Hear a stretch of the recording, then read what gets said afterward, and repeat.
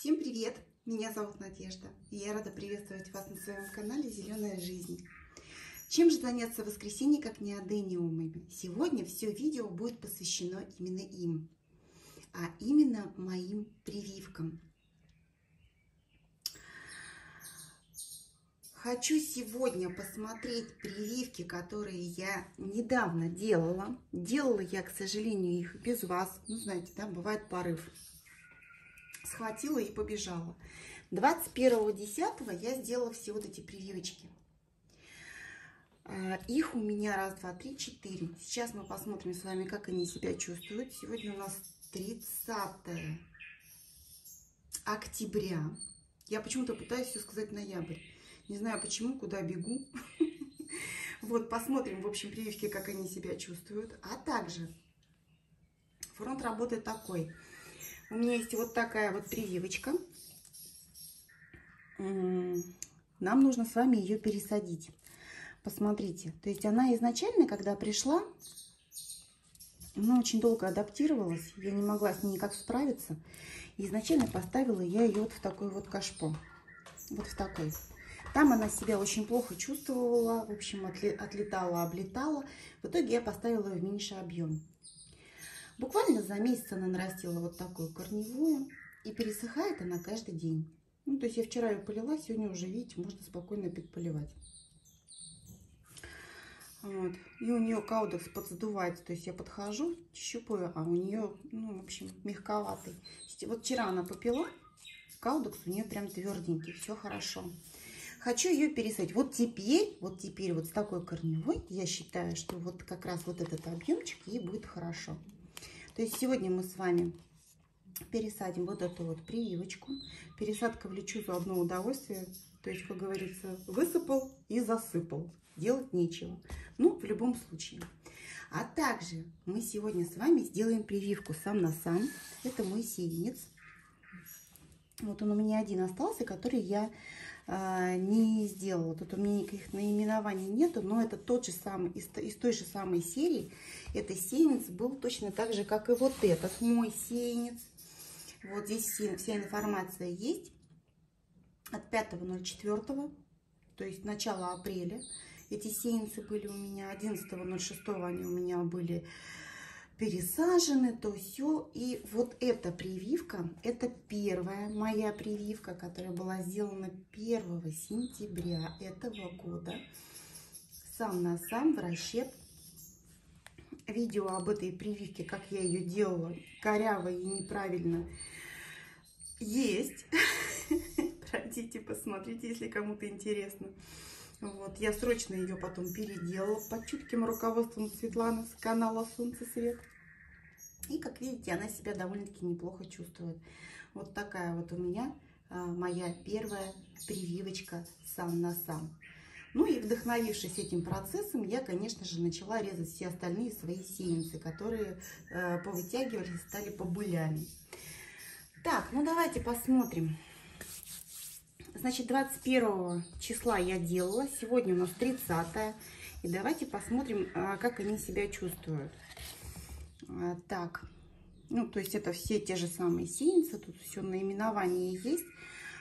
Так, на данный момент вот это вот, скажу сразу, из всех 4 одна плохо себя чувствует. Я уже без вас подсмотрела, но пакетик снимать без вас не стала. Вот. Здесь у нас тургор хороший, ничего не желтит, все нормальненько. Вот. Сама по себе она вроде тверденькая. Вчера я ее полила, я вчера их все полила, они хотели вчера пить. Так что вот первая вроде бы ничего. Вот. Вот эта девчонка, я вчера ее тоже полила. И я вчера ей снимала пакет. И я решила ее вчера обработать, потому что у нее как-то странно начали желтеть листики. И я взяла ее вчера, обработала 30+. И снова закрыла пакетиком. Вот эти вот листики желтенькие я у нее подсвечиваю, да. Вот эти листики желтенькие я просто взяла и сняла ножничками. Они у нее отжелтят до конца и хорошо.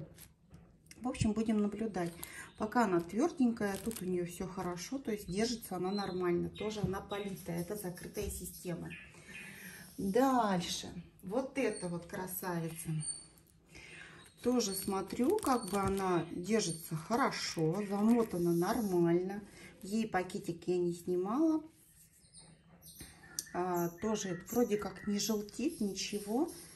Ну, тоже вчера была полита. А вот эта вот прививка. Сейчас мы с вами ее размотаем. Посмотрим. Вот, смотрите. Смотрите. Хотя все делала одинаково.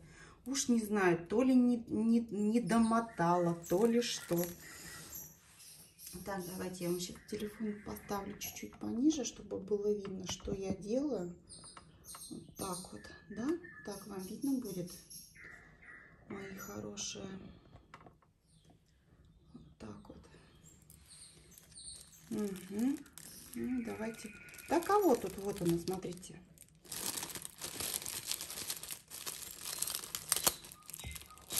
Не знаю, что с ней не так. Смотрите, она, конечно же, вся сдулась. Вот в таких ситуациях, если честно, я не знаю, что делать. Я, наверное, ее в водичку поставлю. Да, просто поставлю в водичку, посмотрю, напьется или нет. Здесь мы все это дело размотаем. Я так думаю, что я просто ее не примотала правильно. И все, как-то поторопилась или что. Хотя, вы знаете, я не торопилась. Это был вечер. Надя сидела, думает, а пойду-ка я сделаю. Ну, то есть тоже вчера была полита. Прям тверденькая, замечательненькая. Смотрите, какая. Ну и пускай она вот так вот сидит. Вот, не знаю пока, что делать. Жду ваших предложений. Пускай пока постоит. Вот. А вот эту я поставлю в водичку сейчас. Вот. Дадим ей, наверное, второй шанс все-таки. Так, пакетики мы никуда с вами не выкидываем. Резиночку тоже. Все, вот так вот отставляем. Итак, ну, давайте начнем. Сейчас мы с вами сделаем сначала пересадочку. Быстренько. Прям быстренько сделаем пересадочку. Ах ты, какая тяжелая. Итак, пересадочка. Так, пока я это дело все буду доставать, смотреть, хотела вам рассказать. А я жду посылку письмо. Да, я жду посылку письмо. Есть такой замечательный канал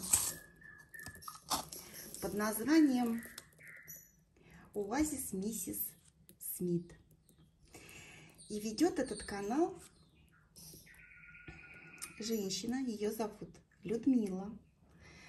Вот. Кому интересно, пройдите, ссылочку на ее канал я обязательно оставлю. Так вот, мы с Людмилой решили совместно сделать проект. У нее есть недавно видео о том, как она нашла письмо, которому 4 года. Ребят, 4 года. А в этом письме были семена адениумов. Ну, это же круто, 4 года. В общем, нам стало так интересно, что и как и зачем. И мы решили эти семена поделить. Да, мы решили их поделить. И каждая в своем условии.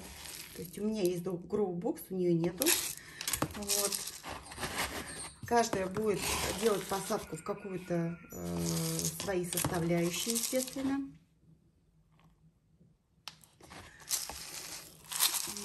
То есть одни и те же семена 4-летней давности. Мы с ней будем делать посев. Посев будем делать в один день. Я попросила Людмилу, чтобы она начала записывать видео и все документировать, чтобы можно было потом все посмотреть. Так что вот вчера было у нее видео, где она делила семена, запаковывала все это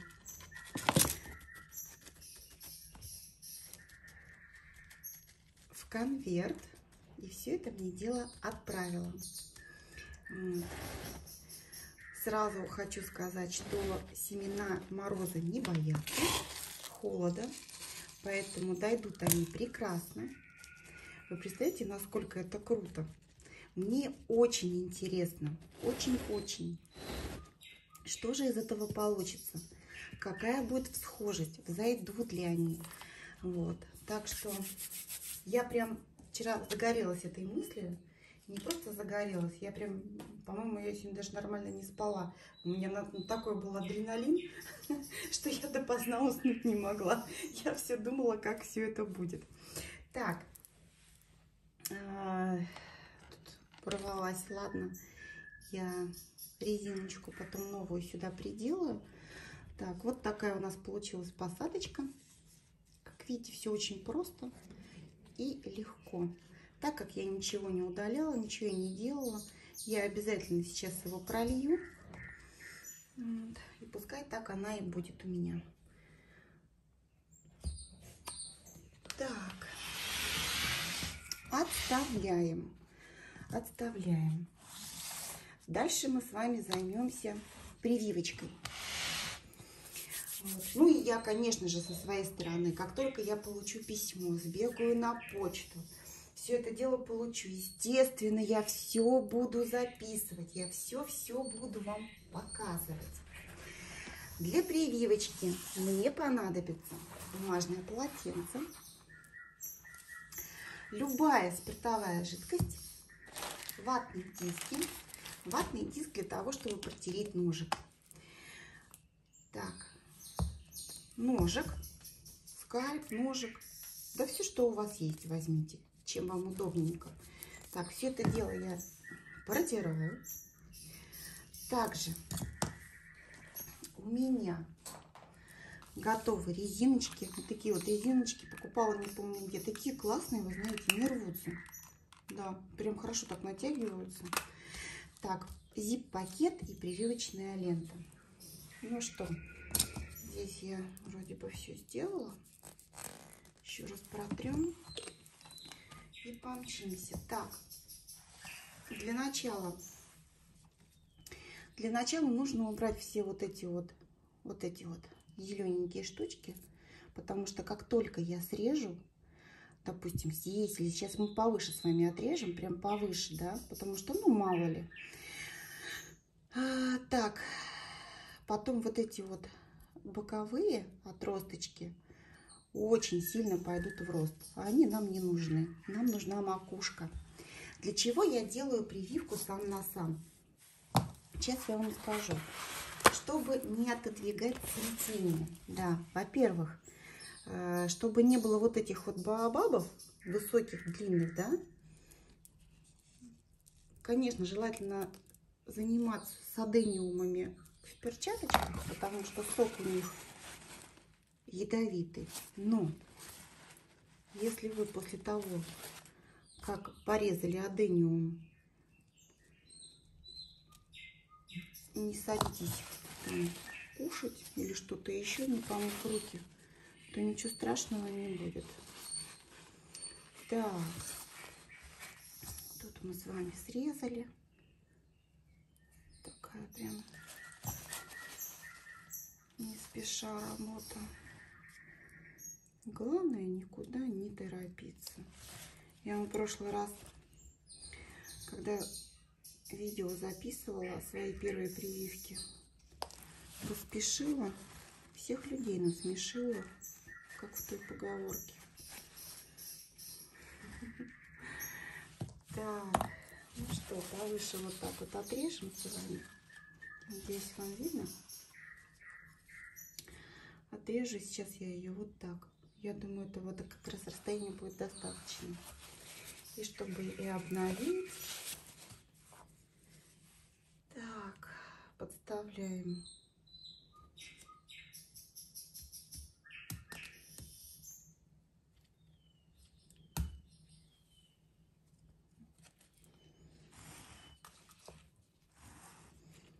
Я ваточку всегда подставляю, чтобы не порезать палец. Так, хорошо. А теперь нам сюда надо поставить верхушечку вот эту. Верхушечку. Ну и давайте мы с вами ее вот так вот отрежем. Смотрите, какая. Вот так вот раз ее и поставить. Вот так вот она мне нужна будет. Вот так вот, смотрите.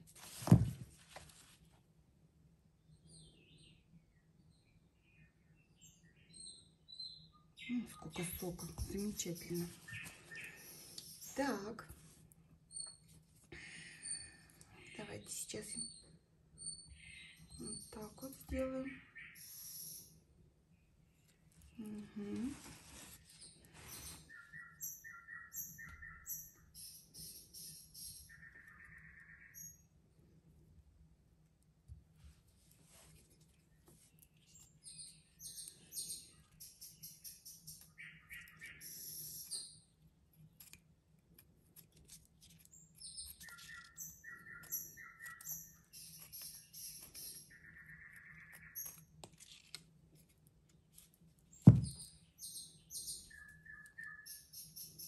Вот видите, как получилось.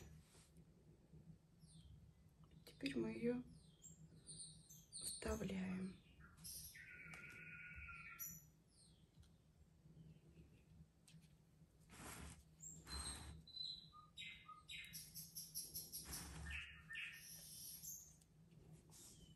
Вот, посмотрите, как я ее поставила. Можно, конечно, еще чуть-чуть поглубже. Но она прям хорошо стоит. Угу. Так, теперь берем прививочную ленту. Кстати, у меня есть еще другая. Да, такая прям пошире. Совсем недавно ее купила. Ну, пока я думаю, вот это будет в самый раз.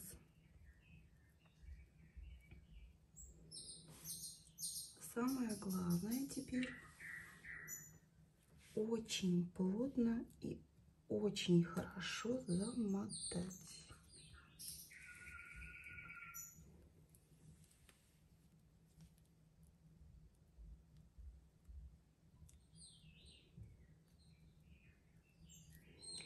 Вообще адениумами, любовь к адениумам у меня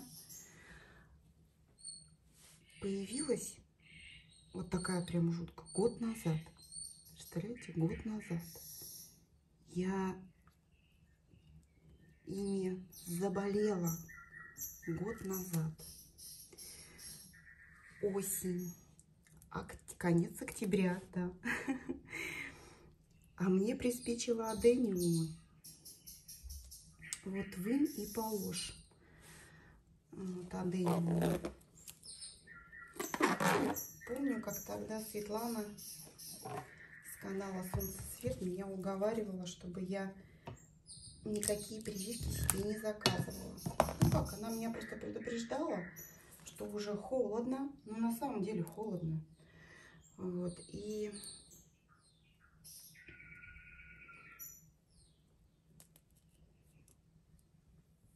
прививки просто могут не дойти. Могут не дойти. Так, знаете, как, наверное, я сейчас сделаю?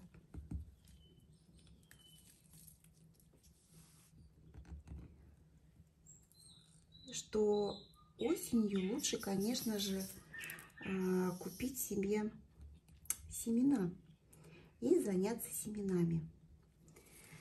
Вот. Ну, я тогда купила, конечно, себе и семена, и 3 прививки. Не удержалась. Так, знаете что? Я вот так вот отрежу. И вот год назад я первый раз посеяла семена.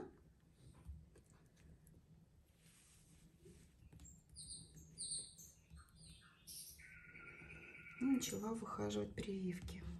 который первый раз получила по почте. С семенами все было туго, потому что я не умела, не знала, как. У меня не было никакого гроу-бокса. Вот. Я не знала, как, что. Ну, в общем, я начинала учиться. Там, конечно, все было аж до смешного.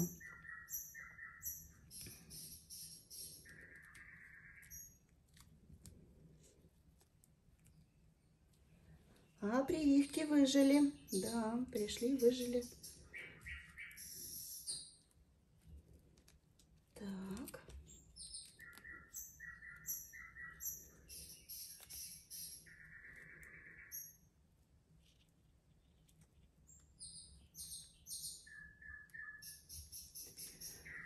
И с тех пор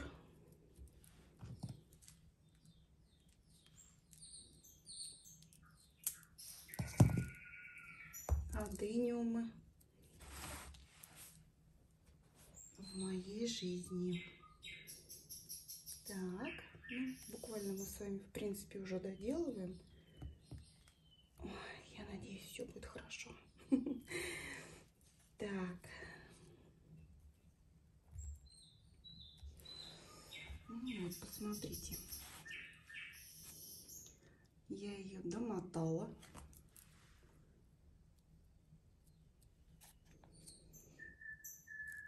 Стоит она у меня прям вроде как тверденько.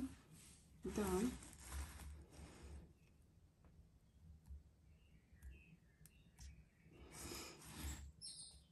Так, ну и все.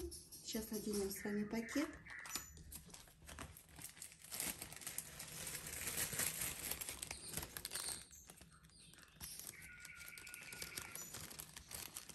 Красивенько подпишем сегодняшнее число. 30 октября.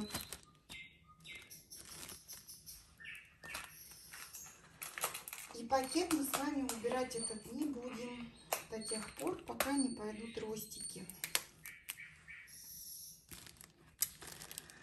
Так.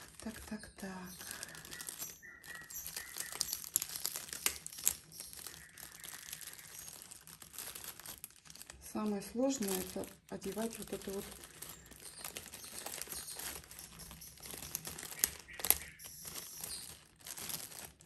пакет.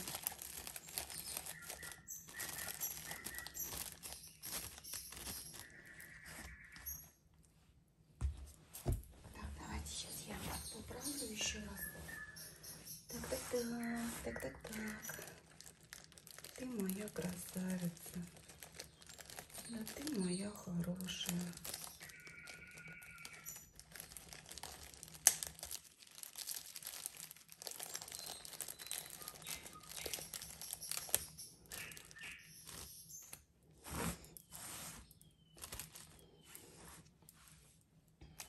Угу. Таким образом, если все хорошо, прививка это приживется, все будет нормально, я не отодвигаю цветение, то есть она может зацвести очень скоро. И она будет компактная и аккуратненькая. Ну вот, посмотрите. Все мы с вами наделали, красоту навели, порядки сделали. Как-то так. Ну, а я приглашаю вас сходить на канал к Людмиле, посмотреть ее видео, где она собирала семена. И кому интересно, следить за судьбой этого проекта. Я считаю, это будет интересно и познавательно не только нам, но и вам. Как-то так. Желаю вам прекрасного настроения. До новых встреч и пока-пока.